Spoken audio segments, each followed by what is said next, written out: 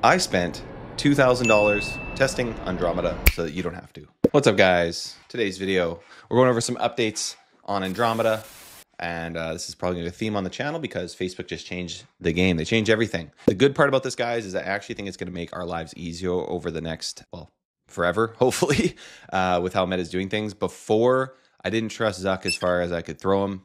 And that still may be the case. But I'm starting to give Meta a bit more of the reins in terms of allowing them to distribute budgets to ads and test things for us. So it's made testing a little bit easier. This really is changing our structure. I had to go update a bunch of stuff in Leadbase Pro after I just filmed a bunch of stuff in our course. Probably should have thought about that.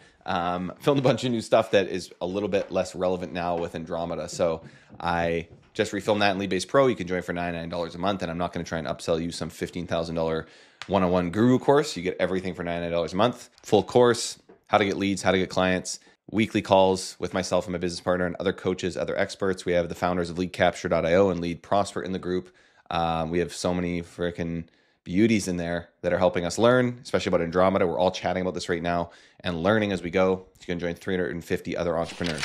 But let's jump on the computer, guys, and I'll talk about the old way we were testing and the new way we are now testing with Andromeda with an example of some spending that I did. I spent about $2,000 testing this, and I'm going to show you why I'm giving Facebook more of the reins on testing creatives and trusting it a little bit more.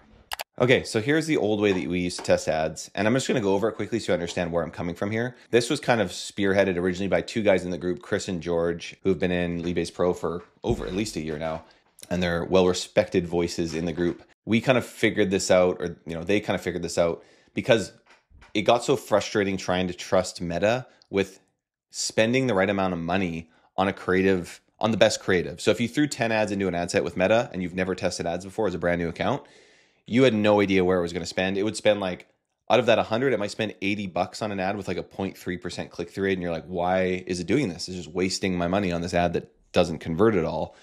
And you'll see barely any spend on an ad, $10 on an ad that's got 2 leads. And you're like, why is Facebook not spending money on that ad? And so you couldn't actually test properly with the algorithm, the old algorithm anyway.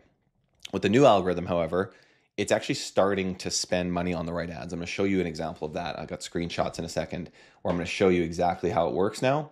But in the old way that we would do this is we'd create 20 ad sets. We'd have 1 ad per ad set and put $5 per ad set budget. You didn't need 20 ads, however much you could afford, but you'd want to spend about at least $5 per ad set, ideally more. And we'd force Facebook to spend, over 4 days, $20 on a single creative, on every single creative, so we can know if they're working. We'd look at the click-through rate. We'd scale the winning ads that had a better click-through rate and turn off the ads that didn't. And they're all in separate ad sets. We had complete control over this. Then we'd be able to, determine the winners and throw the winners into a scaling ad set, which didn't always work either because Facebook was just trying to learn at this point. The learning was very slow.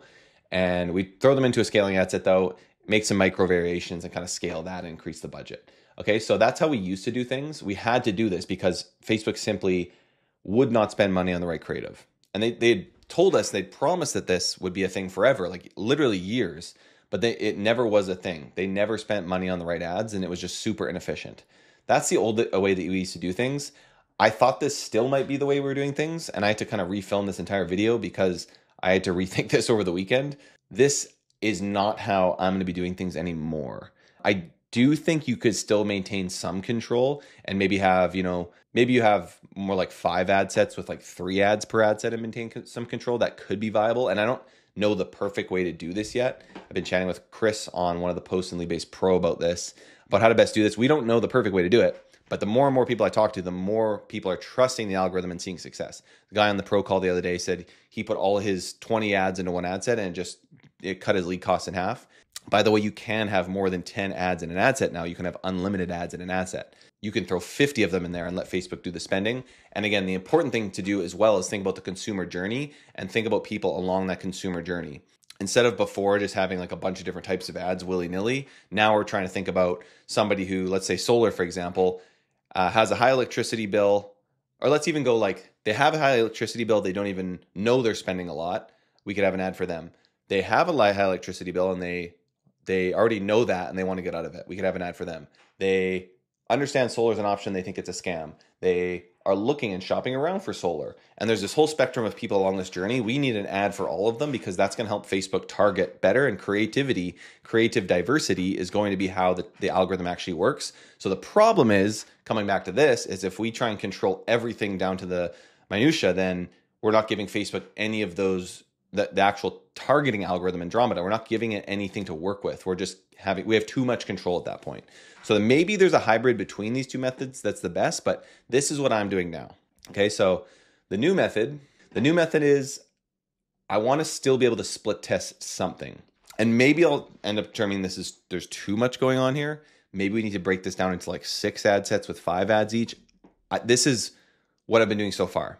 So the goal of this is to determine the effective hook while still maintaining creative diversity, which again, if you haven't watched my last video on the channel, I talk about Facebook's new term creative diversity and what the new algorithm means. There's a presentation on that. So go and watch that.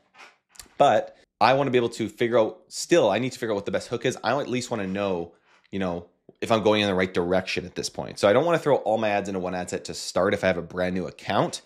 If you already been running an account for a while, you've spent like several $1,000s, you can probably go ahead and have 1 or 2 ad sets and just kind of like throw your best ads in there and start, try and test. Maybe you have a sandbox, you're testing new things, you are doing some micro variations, although you can't rely on those. But if you're in a brand new account, this is basically what I'd be doing, and this is going to depend on your budget. My camera died from the sheer volume of content that I've been filming. My voice is dying as well, but let's try and get through this video. Okay, so I have my creative diversity within my ad set. You don't need 3. This isn't some magic number. This is just what I'm kind of testing right now. So the hooks that I'm using here, there's some caveats here. And again, I'm not an expert at this yet because I'm learning. And anyone who claims they're an expert already is probably lying to you. So what I'm trying is I want to see what hook is working. So I might do hook 1 might be like, see how much you can save on your electricity bill if this is solar. Hook 2 would be, did you know costs are going up? You got to read this thing.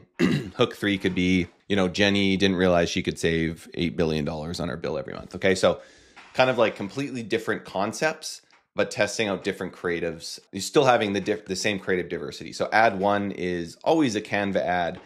But in the first one, it's see how much you can save on electricity bill. The second one is costs are going up by 87% this month. You got to read this. Hook 3 would be, Tanya didn't realize she could save so much money on her bill.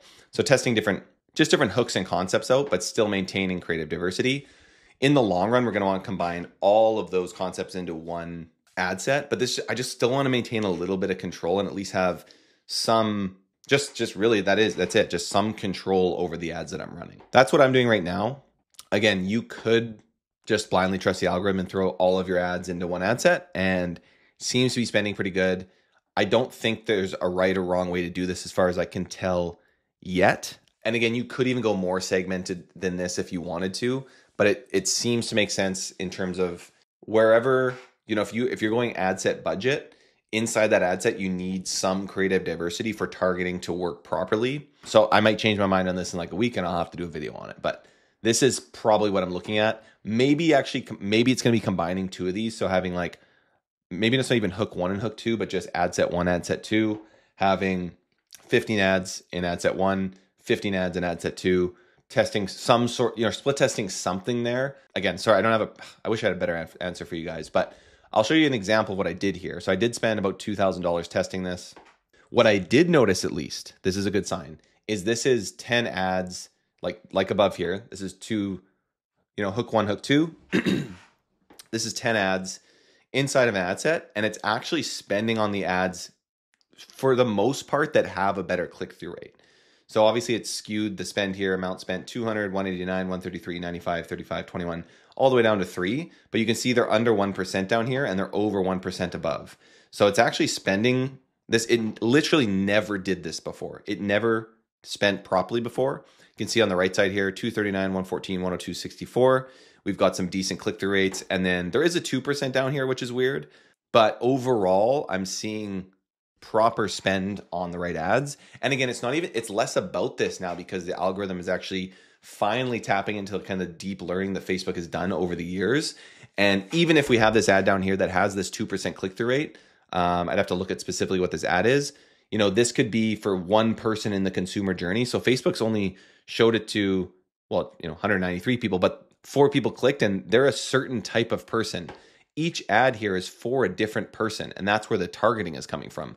Whereas if you had one very similar ad across the board, you might only hit one piece of that audience. Because you can think of this big pie of audience. If you have one type of creative, you're only getting one piece of the pie. If you have a bunch of different creatives, you're hitting all these people who respond to different types of actors, who are different ages, who have different opinions, different political beliefs, different consumer journey levels that they're on. There's all these different, again, at the end of the day, we kind of talk about this algorithm that it's like, it's going to do all this stuff, but it's like, at the end of the day, these are human beings that are seeing an ad and reacting to it with their lizard brain. And so we need to think about every single different type of person that we could possibly be hitting here, rather than the traditional marketing sense of creating like 1 or 2 avatars and being like, that's our target person, that's our target market. Obviously, you know, let's say women happen to buy your product.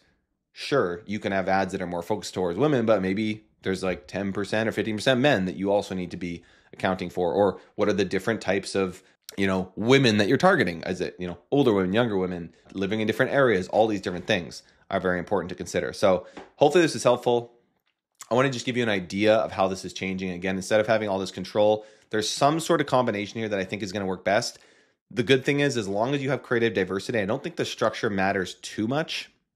And you might end up seeing me do something more like maybe 2 ad sets with 20 ads per ad set. A couple people are doing something more like that. But at the end of the day, if you take away anything from this video, and if you have a smaller budget, if you just had $50 to spend, you can throw all your ads into 1 ad set now. Give Facebook the reins. We're going to have to trust them. All right, guys, I'm officially losing my voice. I'm literally crying from coughing. I'll end with this. You guys should check out Leadbase Pro. We've got this big discussion going on about Andromeda. We've got people talking about it. 359 entrepreneurs in there learning about lead gen. I'm not going to upsell you some bogus course. I just updated the course with all this Andromeda stuff. So we're always putting work into this. We've updated it completely like 3 times. Would love to see you there. Holy smokes. I'm going to go take a nap. Bye.